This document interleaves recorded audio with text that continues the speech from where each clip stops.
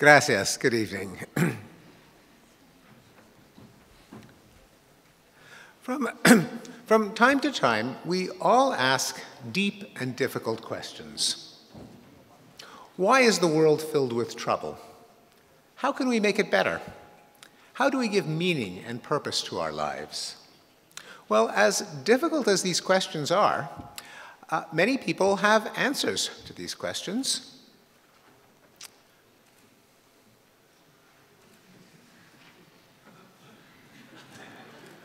For example, morality is dictated by God in Holy Scriptures. When everyone obeys his laws, the world will be perfect. Or, problems are the fault of evil people who must be shamed, punished, and defeated. Or, our tribe should claim its rightful greatness under the control of a strong leader who embodies its authentic virtue. Or, in the past, we lived in a state of order and harmony until alien forces brought on decadence and degeneration. We must restore the society to its golden age. Well, what about the rest of us? Many people know what they don't believe, but have much more trouble identifying what they do believe. In my book, Enlightenment Now, En Defensa de la Ilustración, I argue that there is an alternative system of beliefs and values, the one that we associate with the Enlightenment. That is, that we can use knowledge to enhance human flourishing. Many people embrace the ideals of the Enlightenment without being able to name or describe them, and as a result, they've faded into the background as a bland default or status quo or establishment. The other ideologies have passionate advocates, and I suggest that Enlightenment ideals too need a positive defense and an explicit commitment. And that is what I have tried to do in the book. The Enlightenment values, I suggest, can be divided into four: reason, science, humanism, and progress. Let me say a few words about each one. It all begins with reason, with the understanding that traditional sources of belief are generators of delusion. Faith, revelation, tradition, authority, charisma, mysticism, intuition, the parsing of sacred texts are all ways of being wrong. Reason, in contrast, is non-negotiable. As soon as you try to provide reasons why we should trust anything other than reason, as soon as you explain why you're right, why other people should believe you, that you're not lying or full of crap, you've lost the argument because you have appealed to reason. Now, as a cognitive psychologist, I would be the first to acknowledge that human beings on their own are not particularly reasonable. As a species, we are likely to generalize from anecdotes, we reason from stereotypes, we seek evidence that confirms our beliefs, and we ignore evidence that disconfirms them. And we're all overconfident about our own knowledge, wisdom, and rectitude. But people are capable of reason if they adopt certain norms: free speech, open criticism and debate, logical analysis, fact-checking, and empirical testing, which leads to the second Enlightenment value, science. Science is based on the conviction that the world is intelligible, that we can understand the world by formulating possible explanations and testing them against reality. Science has shown itself to be our most reliable means of understanding the world, including ourselves. An important Enlightenment theme was that there can be a science of human nature, and that beliefs about society are testable, just like any other beliefs about the world. The third theme is humanism, that the ultimate moral purpose is to reduce the suffering and enhance the flourishing of human beings and other sentient creatures. Well, enhance human flourishing, you might think, who could possibly be against that? In fact, there are alternatives to humanism, such as that the ultimate good is to enhance the glory of the tribe, the nation, the race, the class, or the faith, to obey the dictates of a divinity and pressure others to do the same, to achieve feats of heroic greatness, or to advance a mystical dialectic or struggle or pursuit of a utopian or messianic age. Humanism is feasible because people are endowed with a sense of sympathy, a concern with the welfare of others. By default, our circle of sympathy is rather small. We tend to feel the pain only of our biological relatives, our close friends and allies, cute little furry baby animals, and that's about it. But we can expand our sense of sympathy through the processes of cosmopolitanism, the mixing of people and ideas, through education, through journalism, through art, through mobility, and even from reason itself. A point that has been impressed on me by my other half, Rebecca Goldstein, that as soon as you engage in discourse with someone else, I can't say that only my interests are special because I'm me and you're not, and hope for you to take me seriously. And finally, that leads to progress, that if we apply knowledge and sympathy to reduce suffering and enhance flourishing, we can gradually succeed. So, 250 years later, how did that Enlightenment thing work out? Well, I have found that if you ask most intellectuals, the answer is not very well, because intellectuals, I find, hate progress. And intellectuals who call themselves progressive really hate progress. If you think we can solve problems, I have been told, that means that you have a blind faith and a quasi-religious belief in the outmoded superstition of the false promise of the myth of the onward march of inevitable progress. You are a cheerleader for vulgar American can-doism, with the rah-rah spirit of boardroom ideology, Silicon Valley, and the Chamber of Commerce. You are a practitioner of Whig history, a naive optimist, a Pollyanna, and of course a Pangloss, alluding to the Voltaire character who declared all is for the best in the best of all possible worlds. Well, as it happens, Professor Pangloss was a pessimist. A true optimist would believe there can be much better worlds than the one that we have today. But this is irrelevant because the question of whether progress has occurred is not a matter of optimism or temperament or personality or seeing the glass as half full. It's an empirical hypothesis. Human well-being can be measured. Life, health, sustenance, prosperity, peace, freedom, safety, knowledge, leisure, happiness. If they have increased over time, I submit, that would be progress. Well, let's go to the data. Beginning with the most precious thing of all, life. For most of human history, life expectancy at birth hovered around 30 years of age. But then, with the invention of vaccination, sanitation, antibiotics, and other advances in public health and medicine, life expectancy at birth is now worldwide 71 years, and no one guesses that it's that high.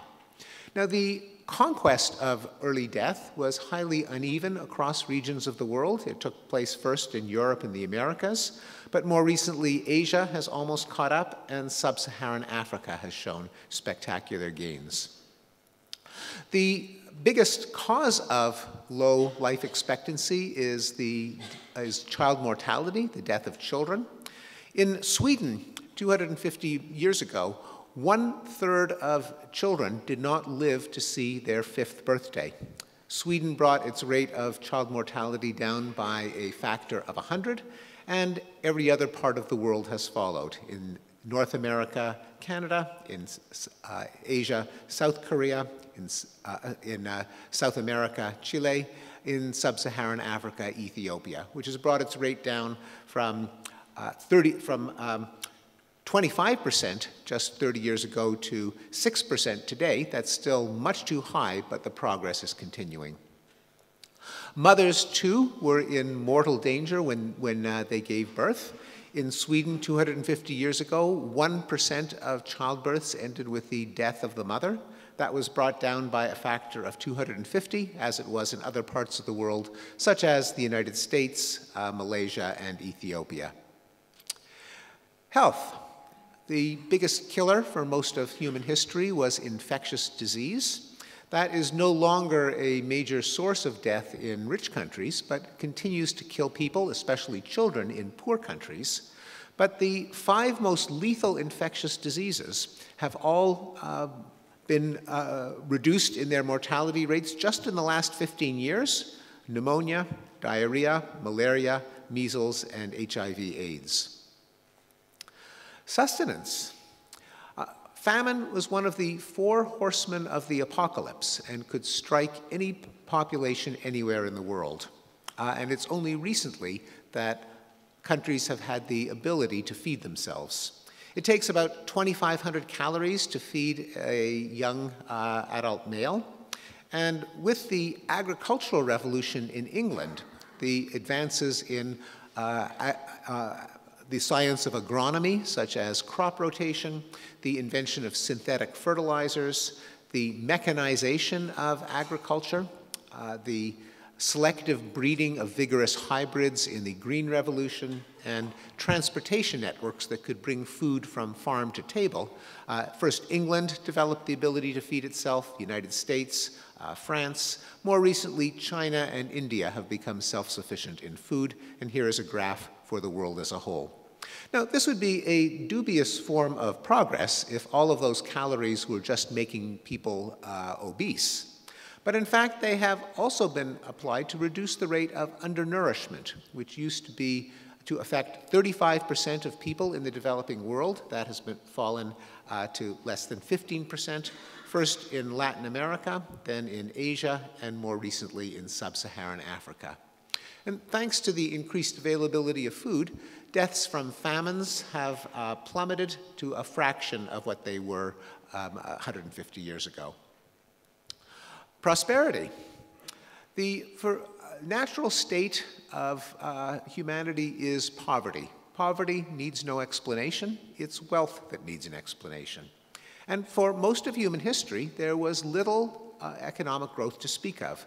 We can see this in a graph of the gross world product for the world from the year 1 to the present, which shows that for 1,600 years, economic growth was less than 1 pixel high.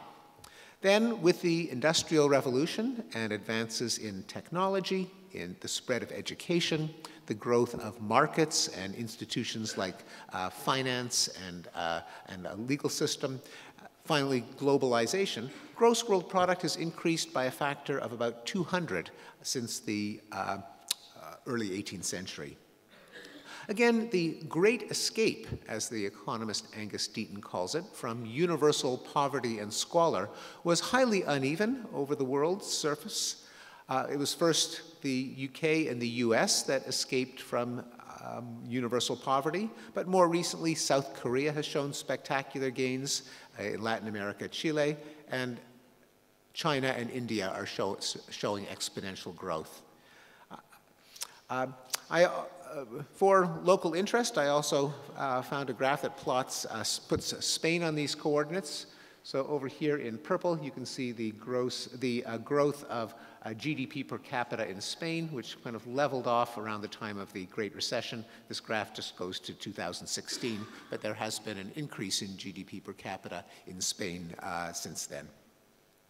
Now, again, all of this growth in prosperity would be a dubious form of progress if it was all just going to the 1%. But in fact, it has dramatically reduced the rate of extreme poverty, defined as $1.90 in 2011 dollars per person per day. By that criterion, 200 years ago, 90% of the world lived in extreme poverty. Today, it is less than 9%. In fact, there has been a 75% drop in extreme poverty just in the last 30 years, and virtually no one knows about it. Because poor countries have been getting richer faster than rich countries have been getting richer, international inequality, the gap between rich and poor countries, has turned a corner. It necessarily increased after the Industrial Revolution as a few countries escaped from universal poverty. More recently, as the poor countries of the world have started to catch up, international inequality has started to decline. Now, of course, within rich countries, inequality has increased, it has not decreased, but this doesn't mean that rich countries have become indifferent to the situation of the needy. Quite the contrary. 150 years ago, European countries devoted about 1.5% of their gross domestic product to social spending, to children, to the sick, to the aged, to the poor. But in the 20th century, every rich country embarked on a massive program of redistribution of social spending, so that today the median OECD country redistributes 22% of its gross domestic product to the less well-off. There is no such thing as a wealthy capitalist country without a welfare state. Including the United States, and for all of the opposition to social spending in the United States, it is still significant. And as a result, poverty, when measured in disposable income, that is after taxes and transfers, has declined from about 1/3, 33% in 1960, to 7% today. And when you take into account the falling cost of food and clothing and shelter, it's declined from 30% to less than 3%. Peace. This is a painting that Rebecca and I saw today, not very far from here. But a nice symbol of the horrors of war. War was, for most of human history, the natural state of relations between empires and countries, and peace was just a brief interval between wars.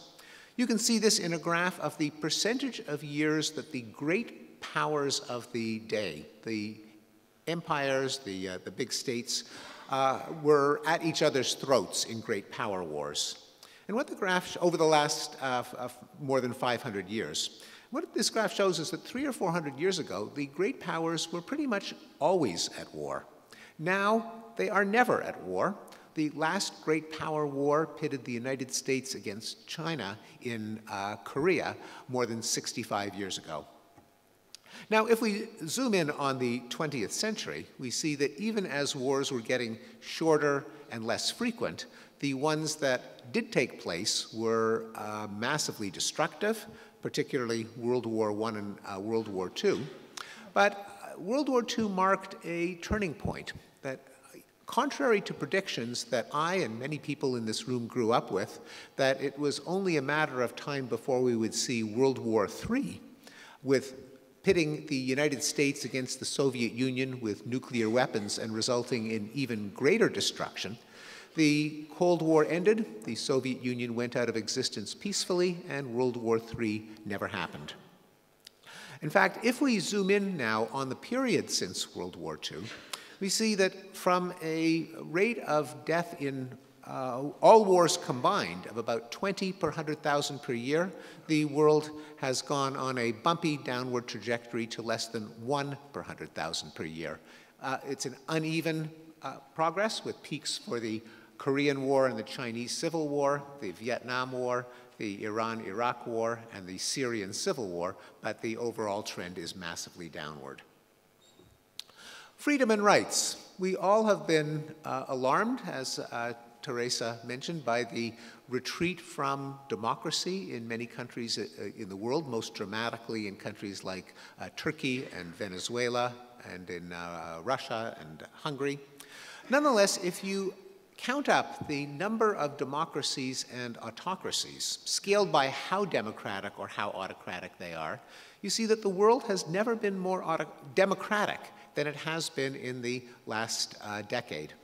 Now, this should be obvious enough here in Spain, which not too long ago was a fascist dictatorship, as was Portugal.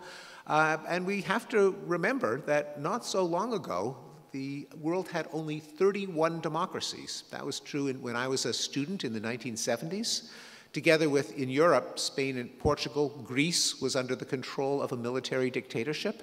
Half of Europe was behind the Iron Curtain and controlled by communist dictatorships. Almost all of Latin America was ruled by military and right-wing authoritarian dictatorships. East Asia, Taiwan, South Korea, Philippines, Indonesia, all of them ruled by military dictatorships, all of them democratic today. Child labor. For the natural thing that people do with children is they put them to work, and in farms and then in factories. In England in 1850, about 30% of children were employed in farms and factories. With the growth of prosperity, so that parents did not depend on the labor of their children. With the premium on education, the fact that children were more valuable in school than in the fields, and with a general increased valuation of the lives of children, the entire world has been reducing the rate of child labor. Other countries such as Italy and the world as a whole has brought the rate of child labor down. This was recognized 3 years ago when Kailash Satyarthi won the Nobel Peace Prize, or was one of the two winners of the Nobel Peace Prize. He shared it for his efforts at bringing down the rate of child labor. Violent crime. In any part of the world that lives in a state of anarchy, there will be violent predation of on the weak by the strong and the well-armed, often leading to revenge, to dueling, to cycles of feuding and vendetta. For example, in medieval Europe, the average homicide rate was about 35 per 100,000 per year. Then with the establishment of monarchies that gained control over territories, replacing the medieval patchwork of fiefs and baronies and principalities, the code of honor and the cycles of feuding were replaced by the king's justice, and rates of homicide went down in every European country, so that they're now about 1 per 100,000 per year. This process is repeated whenever the anarchy of frontier regions is brought under the control of the rule of law. It happened again in colonial New England. It happened in the American Wild West, which is familiar from the old cowboy movies. And it happened, for example, in Mexico, which still has one of the world's highest homicide rates, but a century ago it was 5 times higher than it is today. If we zoom in on the last 50 years or so, we see that the United States and many other European countries underwent a reversal in the crime rate in the 1960s, but the reversal was in turn reversed, and the American crime rate has fallen by about half in the last 25 years. And this is true of the world as a whole. There's been a 30% reduction in the homicide rate worldwide. Not just homicide, but violence against women, such as domestic violence against wives and girlfriends, and rates of rape and sexual assault. These data are from the United States, but I believe they are similar in Europe. And the rate of victimization of children, such as bullying, has come down. Both violent victimization at school and the exploitation of children by caregivers in physical abuse and sexual abuse have all come down.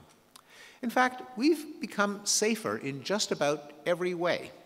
Because of advances in the safety technology of automobiles and in the design of highways, your chance of dying in a car accident have fallen by about 96%. We are 88% less likely to be killed on the sidewalk as pedestrians, 99% less likely to die in a plane crash.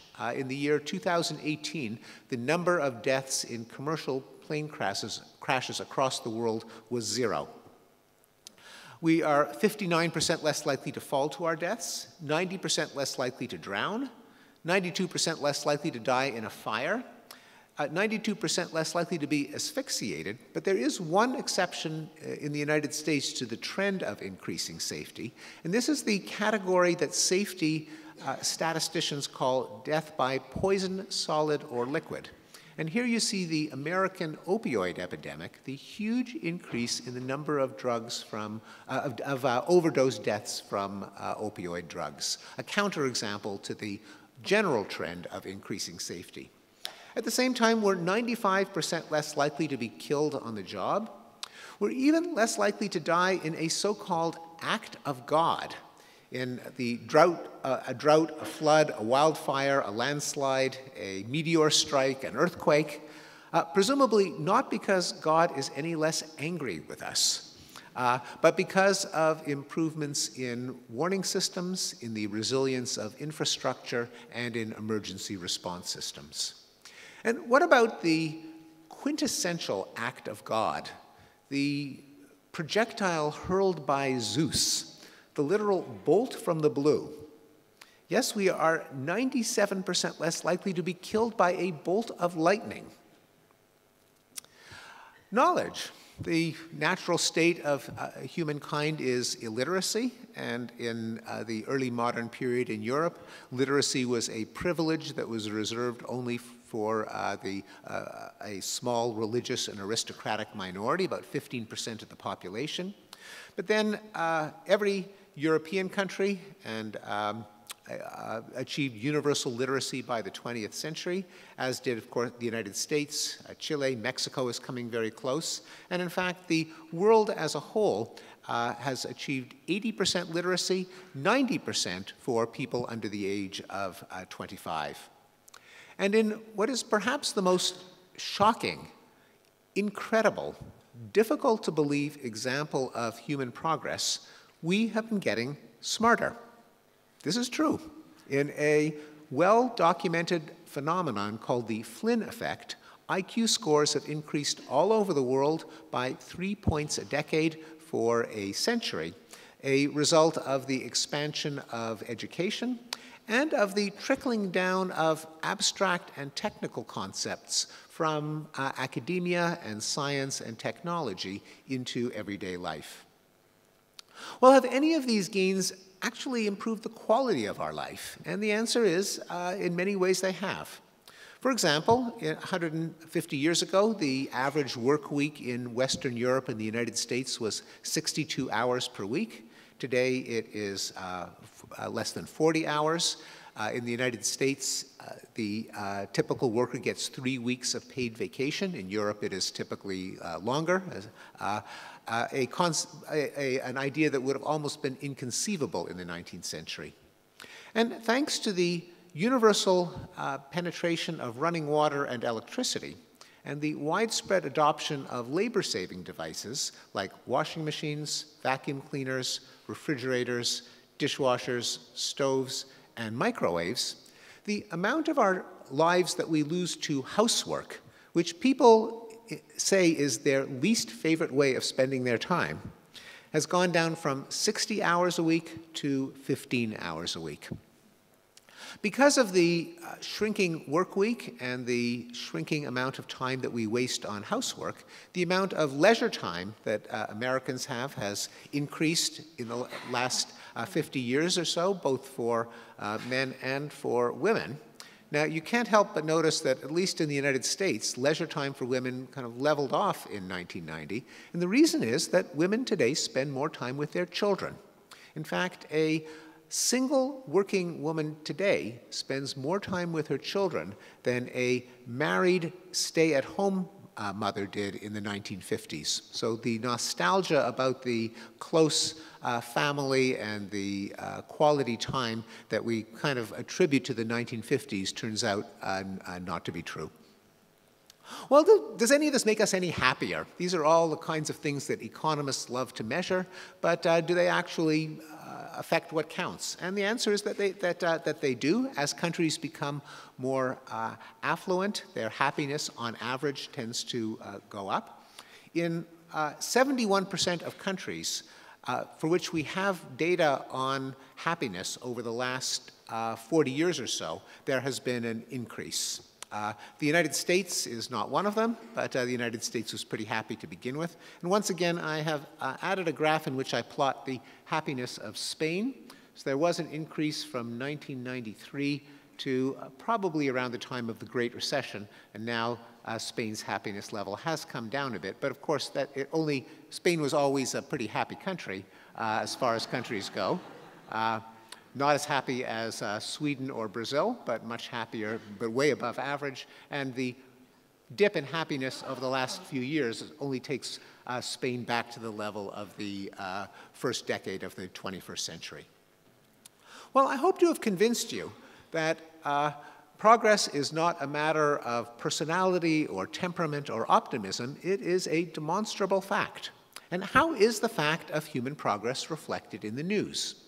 Well, I'm going to show you one more graph. This comes from an algorithm called sentiment mapping, which just tallies up the number of positive emotion words and negative emotion words in a large sample of news stories.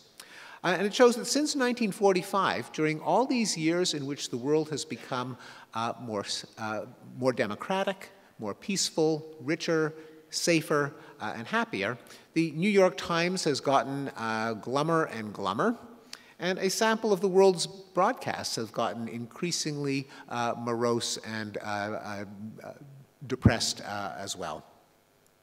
So why do people deny progress? Part of it comes from the nature of cognition, of how we estimate risk and probability. People assess risk according to how easily they can recall examples from memory.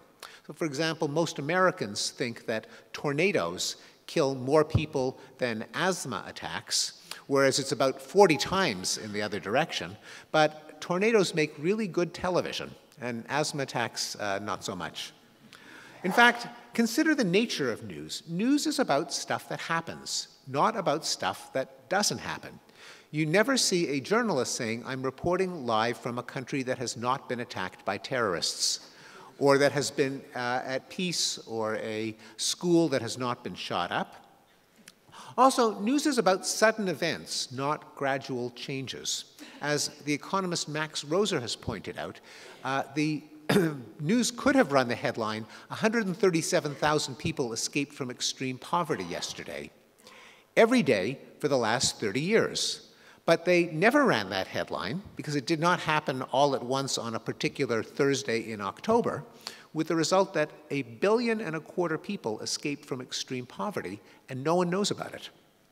Also, there is a kind of a bias built into journalism. On top of these natural biases, there is an ethic that to report good news would be to spread complacency, and that it's essential to spread bad news, to get people to speak truth to power, to not fall into complacency. Satirized in an American humor magazine, which had the satirical headline, CNN holds morning meeting to decide what viewers should panic about for the rest of the day. Well, if you combine the nature of journalism with the nature of the human mind, you can see why the world is coming to an end, and always has been. We all are subject to some negativity bias. Psychologists summarize it as bad is stronger than good. We think about and feel bad events more than good ones, especially recent bad events. With the passage of time, we still remember bad things that happened to us, but we forget how bad they were when they were happening, which leads to an observation from Franklin Pierce Adams that nothing is more responsible for the good old days than a bad memory. And there are market forces among prophets. Pessimism sounds serious. Optimism sounds frivolous. A pessimist sounds like he's trying to help you. An optimist sounds like he's trying to sell you something, which is why the American humorist Tom Lehrer once said, always predict the worst and you'll be hailed as a prophet. Let me end with 3 questions about progress and enlightenment that I am sure have occurred to many of you. First is, isn't it good to be pessimistic, to safeguard against complacency, to be sure that we meet problems? Well, not exactly. It's good to be accurate. That is, of course, we must be aware of suffering and injustice and problems wherever they occur, but we also have to be aware of how they can be reduced. Because there are dangers to indiscriminate pessimism, just as there are dangers to excessive complacency. One of them is fatalism. If you think that all of the efforts of humanity to improve the human condition have failed and the world is just getting worse and worse despite all these efforts, well, why waste time and money on a hopeless cause? As Jesus said, the poor will always be with you. The other danger is radicalism. If you think that all of our institutions are failing and are beyond all hope of reform, then you will be receptive to calls to smash the machine, just tear it all down. Anything that rises up out of the ashes is bound to be better than what we have now. It couldn't get any worse. To drain the swamp, burn the empire to the ground, or an expression that puts a chill into the heart of every American today, only I can fix it. Is progress inevitable? And the answer is, of course not. Progress does not mean that everything becomes better for everyone, everywhere, all the time. That would not be progress. That would be a miracle. And progress is not a miracle. Progress consists of using knowledge to solve problems, and problems are inevitable. Moreover, solutions create new problems that must be solved in their turn. And even against the incremental background of progress, there can always be nasty surprises, and I've mentioned several of them: the two world wars, the 1960s crime boom, AIDS in Africa, and the American opioid epidemic. And there are severe global challenges that we have not yet solved. Foremost among them are the threat of climate change and the danger of nuclear war. I suggest in my book that we should treat these as unsolved but solvable problems rather than as apocalypses in waiting, that we should work to decarbonize the world economy via a combination of policy, such as carbon pricing, and technology, namely the development of low, zero, and eventually negative carbon technologies, and that we should achieve denuclearization via increases in strategic stability to minimize the chance of an accident or a misunderstanding leading to a nuclear war, and programs in arms limitation and reduction, culminating in eventually in the complete abolition of all nuclear weapons. Final question is one that is particularly acute to me as a defender of the idea that there is such a thing as human nature, which is, does the Enlightenment go against human nature?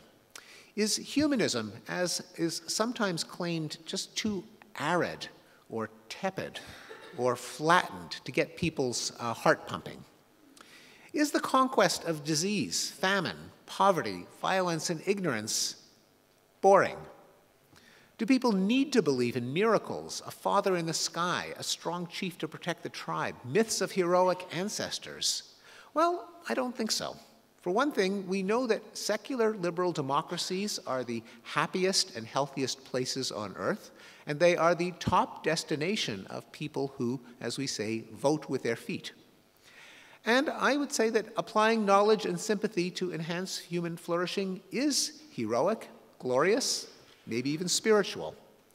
It's not just a myth, unlike other hero myths, which are fictions. This one is true, true to the best of our knowledge, which is the only truth we can have. And it is a hero story that belongs not just to one tribe, but to all of humanity. For it depends on nothing more than the conviction that life is better than death, health is better than sickness, abundance is better than want, peace is better than war, freedom is better than coercion, happiness is better than suffering, and knowledge is better than superstition and ignorance. Thank you. Gracias.